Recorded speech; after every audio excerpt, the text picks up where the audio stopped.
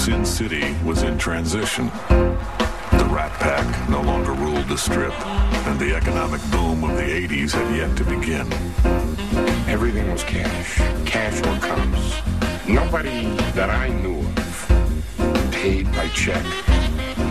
Nobody that I knew of used credit cards. Everybody paid by cash. Everybody had cash. The perfect place for someone whose only understanding of 9 to 5 is how it might bookend an inside straight.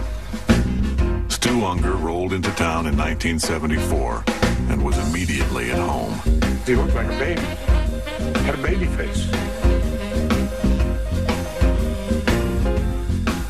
He was very hyper. He, if he's sitting at a table, he was bouncing his leg, moving with his hands, or talking and getting up and walking around. Wondered if he was old enough to be in the casino, and I thought to myself, this just must be some rich kid. I didn't know that I was looking at the best gin rummy players that ever lived. When I first moved here, he told me he had put away $1 million in a vault. And I'm like, playing blackjack. And I'm like, wow. Eventually, Ungar was joined by his girlfriend, Madeline, and her young son, Richie. He was naive to a lot of the worldly things. So, I went to go buy the home. I went to go buy the cars. I have to do everything. Everything Madeline decorated their lives with was paid for in cash. He thought you write a check and the check is good. He didn't realize you have to go in the bank, put the money in the bank, for it to be good. Stuart Ungar, gin player. What do you think about Stuart? I think Stuart has what we call card sense. So he shows up in the 1980 and plays in this World Series of Poker. This was only the second poker tournament he had ever played in before. He had played 5 gin rummy tournaments up to that point and had won 3 out of the 5. He got 2 threes, Johnny. When he entered, it was kind of a lark that it wasn't really serious. Out of a field of about 100 people, they made him 100 to 1. Hello.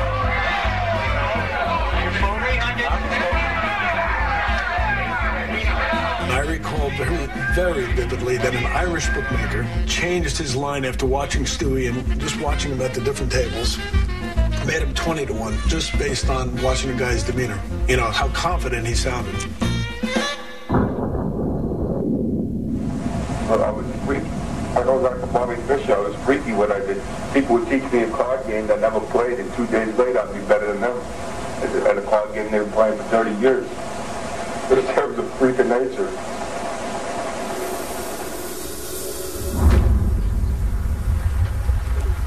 Barely 26, and Stu Ungar was already a high roller. The confidence, the attitude, the ability, the qualities that became legend were born on the streets of New York's Lower East Side. His father's name was Isidore Ungar. Isidore owned a bar on the Lower East Side of Manhattan.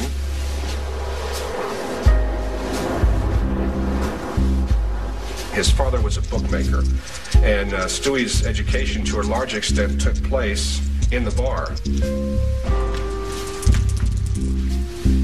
Bars were hangouts for legal and illicit things, too. Bars were where the wise guys hung out, and there was a local bookmaker and numbers runner, and it was just a place to hang out.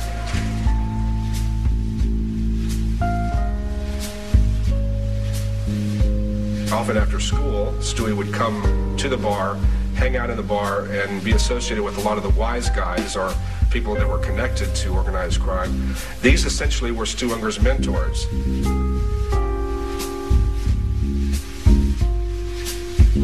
Stewie, by the time he was 7 or 8, was actually doing some of the books for his dad, which is really a remarkable thing. Stewie ends up being, in a sense, the kid bookmaker of the joint.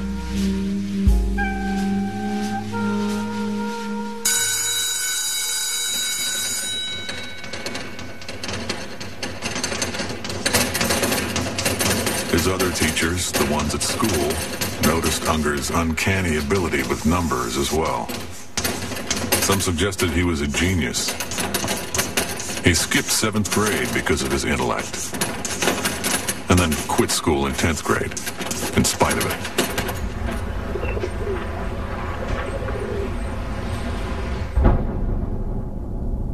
My father was one of the biggest book writers in New York. He was a millionaire, 1 million event stuff. That thing is, my father hated when I gambled, you know. And I was very afraid of my father. I wasn't afraid of my mother.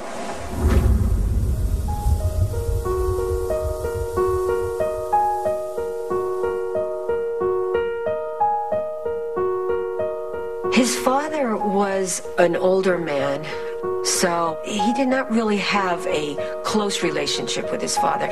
He had more of a relationship with his mom.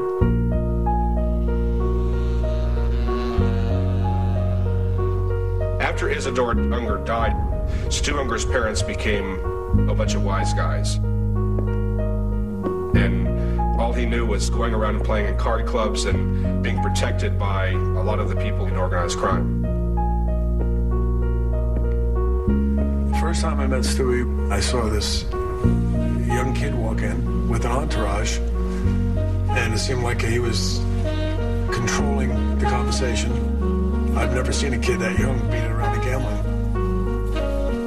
Those days he had a sweet innocence to him that disappeared along the way, let's say. They've been playing 4 days. This is the final.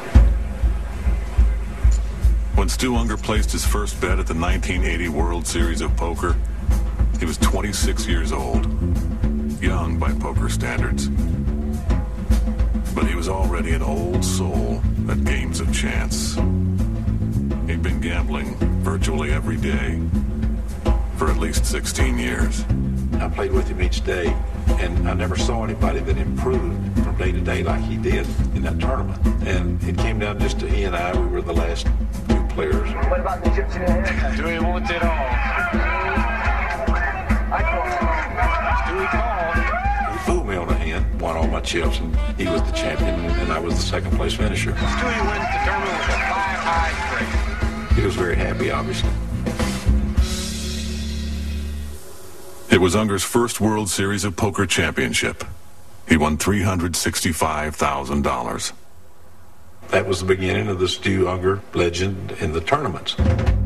But even as that legend was being written, there was a dark chapter waiting to be told.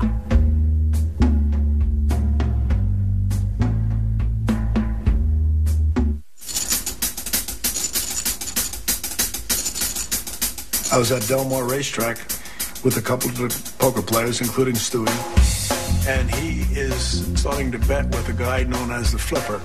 And he has a hustle. He flips coins, and he bets you on the outcome. Stewie was going to get involved in this. He was willing to just think he was lucky enough to find a total stranger at the racetrack that flipped coins, wanted to throw his money away. That's how Stewie was. Heads you win, tails you lose. Some people are born to live on the edge of that 50-50 blade. It was 1980. Stu Ungar had just won the World Series of Poker. He had a huge bankroll. His girlfriend Madeline and her son Richie had joined him. 2 years later, they were husband and wife. Richie was a main ingredient that kept us together, and he adored him. They played baseball, they played basketball, and my son was so appreciative to anything he did, and he would introduce everybody. This is my dad. This is my dad.